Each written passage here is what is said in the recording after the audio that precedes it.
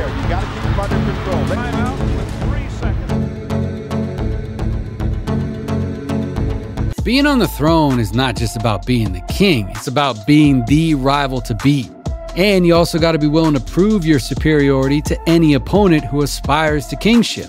And that was exactly the situation for Larry Bird in 1986. I'd much rather guard Michael Jordan than Larry Bird because you have to play the game as a thinker when you're playing him. The Celtics forward was not only coming off one of the most successful individual seasons in league history, winning his 3rd consecutive regular season MVP and hoisting the Larry O'Brien while earning his 2nd Finals MVP. I'm really proud to receive this award for the 3rd time. Bird was changing the game. The whole conception of the small forward was different after his time in the NBA. But just when he looked like he was the undisputed king, a new lion was coming to the Pride. A young Michael Jordan came into the league making a difference right from the start. And from the very first moment, he made it clear to Larry that he wasn't afraid of him at all. The Celtics were still the better team, but MJ put on one of the greatest performances in playoff history against Boston in 1986, making a statement about who was the better player on the hardwood. And from then on, the rivalry burned hotter than ever. See, Larry Bird had a mission. For his entire career, he had been the undisputed best player in the NBA. But now, a 23-year-old kid who was averaging 37 points per game was challenging him for the reign of the king of world basketball. The Bird had already proved it all. His legacy was unmatched, but his honor was in jeopardy. And that was something that he wouldn't allow. The reason was simple. Bird was bidding to become the GOAT of basketball. The forward had been breaking every barrier in existence since arriving to the NBA. In 1979, Bird signed a contract with the Celtics to become the highest paid rookie in league history at $650,000 per year. But as soon as he arrived in the NBA, Larry wreaked havoc. He finished 4th in the MVP race during his rookie year. During the next 3 seasons, not only did he win the NBA ring for the first time in 1981, but he also finished 2nd in the MVP race 3 times. And his averages during this stint? 22.6 points, 10.9 rebounds, and 5.7 assists per game. But something happened during the summer of 1983. Bird went from being the 2nd best player in the league to a completely legendary player, and absolutely superior to his eternal rival Magic Johnson. Thus began his incredible 3-year stint in which he became one of the greatest players of all time. From 1983 to 1986, Bird achieved 3 NBA MVPs. After winning the 1984 championship and being, for the first time in his career, MVP of the finals, Bird ascended in the NBA Olympus and wrote his name in the history books forever. During those 3 seasons, Larry averaged 26.2 points, 10.1 rebounds, and 6.7 assists per game, while continuing to be an elite defender, by the way. This was his status just prior to the start of the 1986 playoffs, a versatile forward who was capable of doing everything on the court. There had never been a big man who had the skills of a perimeter player in traditional basketball until he came along. And not just because of his iconic 3-shot, becoming one of the first small forwards that played the power forward position to be able to stretch the floor. His incredible passing ability allowed him to become a true leader for those Celtics, both on offense and defense. But in order to win his 3rd ring in 1986, he first had to get past a team with a major stud that was starting to make some noise, and just less than a full year later. It was March 27, 1987. The Celtics, with a record of 51 wins and 19 losses, were coming off a back-to-back to face a Bulls team with a record of 35 wins and 35 losses. That, by the way, was also coming off a game the night before. Bird was having a pretty good season with averages of 28 points, 9 rebounds, and almost 8 assists per game that allowed him to finish 3rd in the MVP race. While Jordan, who would end up finishing 2nd, was averaging an absurd 37 points per game. The Celtics came out with an unusual starting 5 due to the absence of Dennis Johnson, who was replaced by Jerry Sitching. And playing away from home, they knew it would be a tough game. But right from the first plays of the game, Bird showed what kind of night he was going to have. His off-ball movement was elite, basically, because of his enormous basketball IQ, his fakes. I mean, this was one of the most dangerous men in basketball without the ball in his hands. That, coupled with the gravity he generated from his mid-range and long-range shooting, was lethal. Plus, he was a typical player who was blessed by the divine touch, okay? But once again, his arsenal from the low post was unpredictable. It's easy to find samples of his off-ball ability and gravity, as it was often his easiest way to score. But on this day, his mid-range shot was touched by a magic wand. He just couldn't miss, and he was able to abuse it again and again and again. Meanwhile, Jordan began to realize the enormous attention he was getting from the Celtics defense, which every time he attempted a drive sent multiple bodies to stop him. But far from getting advantages only without the ball in his hands, Larry was also able to score in ISOs from the low post, a move that decades later, Mavs legend Dirk Nowitzki patented and made his own. So the Bulls realized they had no choice but to do what the Celtics did with Jordan, a virtually continuous 2-on-1 when he had the ball in his hands. So Bird basically said, you know what, I'm going to hurt them in transition.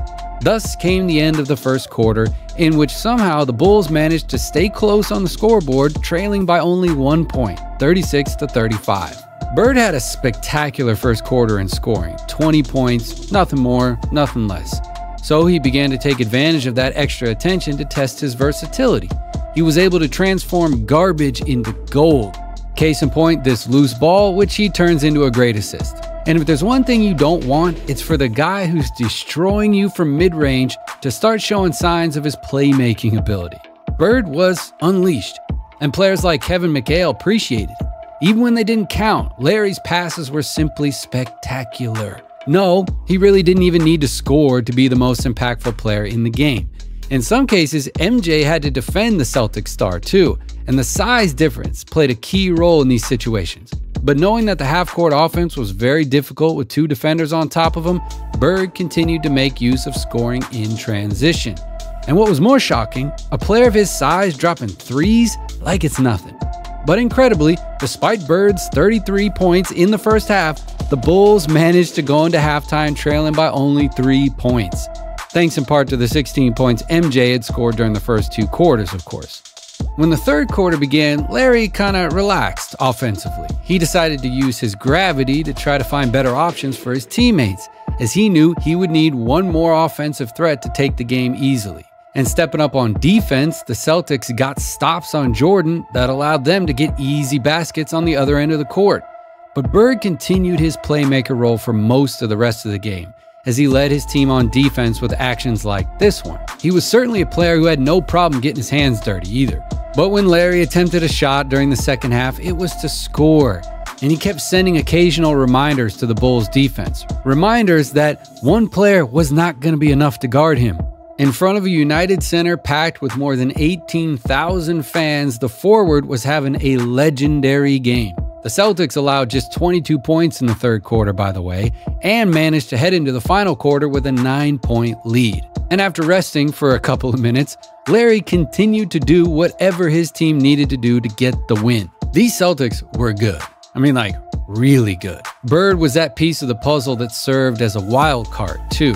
That player you could put in any role, in any part of the court, in any situation, and who was going to be able to generate advantages on his own. And during the last quarter, the tone did not change. Bird continued to abuse from long distance as he had been doing all game. He continued to play the simplest yet most dominant basketball anyone had ever seen. But one of the virtues of genius is to make what seems complicated really easy, you know? And despite the Bulls' final scare, who managed to cut the deficit from 11 points to 4, the Celtics defense stepped up to close the game. Bird did it. Months after MJ scored 63, the forward only had to play 100% for one half to show him that if he wanted to, he could do it too. 33 points in the first half, 41 in the game. That went down in history as one of the greatest displays of ego any player in the league could perform. The difference is that Larry's ego also made his teammates better. Weeks later, the Celtics met the Bulls again in the first round of the playoffs, and the result was the same as last year. Boston managed to advance by a score of 3-0. Yeah, so 6-0 in playoff games against Jordan's Bulls. That's the record that is stuck in history. When they met, Larry's Celtics were always better. So good that not even a superhero performance could stop them. And so Larry Bird, along with the Pistons of Isaiah Thomas and Bill Laimbeer, became the thorn in MJ's side that he really could never get rid of.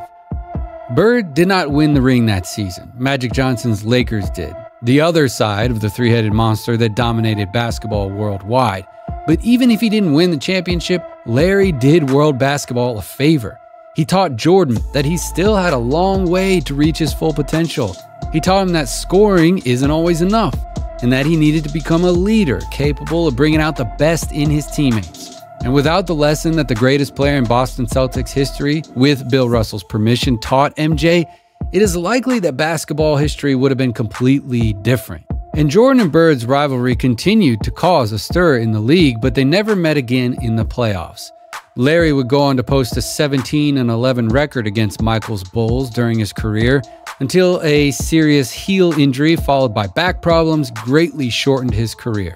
Injuries that not only brought about the end of the Boston Celtics dynasty, but also sent them into a sinkhole from which they could not climb out of until 20 years later. And we all know that history is written by the winners, and very few people have won more than Jordan. And Larry Bird has kind of gone down in history as underrated compared to Jordan.